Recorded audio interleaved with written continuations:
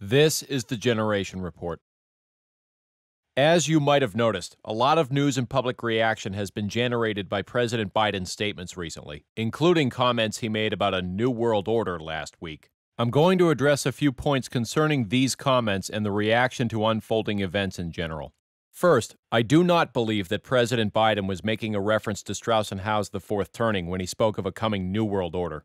If I had to guess whether the president has read the book or not, I'd say he hasn't. The belief that he has, or that someone advising him has, is based on the perception that talk about history repeating itself or major historical changes recurring every 4 generations originated with the Fourth Turning. That perception is not accurate.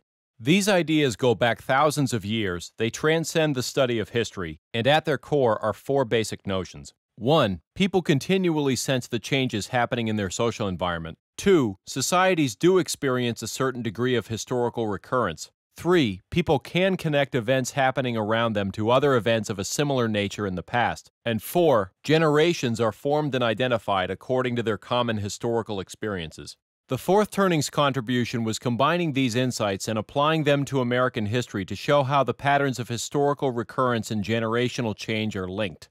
I can attest that the book has a large and diverse following, but I can also say with confidence that a significant number of the book's greatest skeptics view history the same way President Biden often talks about it, as a trail of imperfections and wrongs that need to be transcended. That, on its own, makes me doubt he would ever reference the Fourth Turning publicly. And to emphasize once again, the basic idea of measuring historical recurrence in terms of generations not only transcends American history, but it also predates the Bible.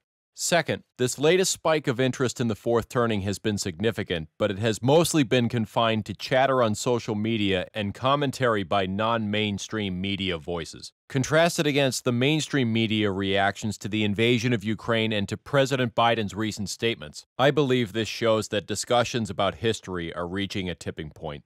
From what I've been able to determine, the analogies between the Ukraine crisis and World War II began after President Biden made comments comparing the two on January 19th.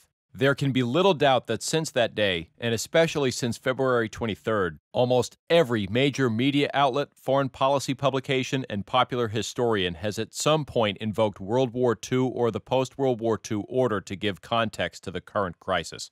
Everyone can sense that major changes of the likes we have not seen in a long time are happening right now and that more are coming. And yet, I have seen only one mainstream media outlet discuss the Fourth Turning in an effort to contextualize current events. The Minneapolis Star-Tribune, in a recent column that described the book as, and I quote, irreducibly odd.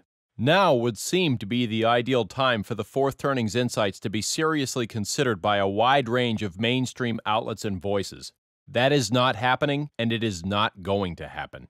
Instead, many will simply continue to beat the drums declaring democracy is under threat and the global order is in jeopardy, frantically making analogies to history like a wayward torpedo in the water searching for a target.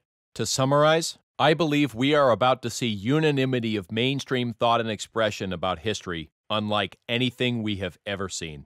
Third, if that school of thought and expression about history should succeed in drowning out other points of view, it will reduce history down to battles between the forces of light and dark, between democracy and autocracy, between good and evil, wherever possible.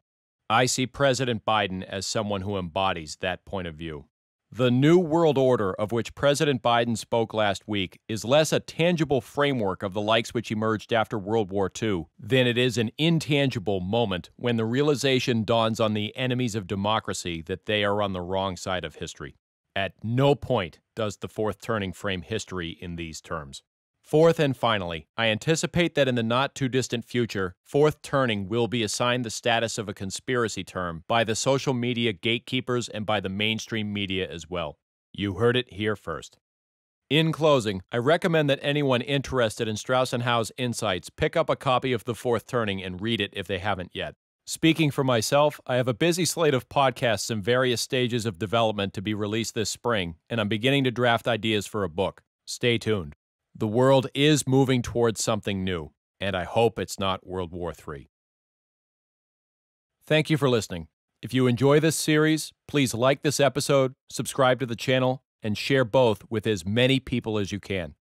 I'm Paul Zimi Finn. May God bless America.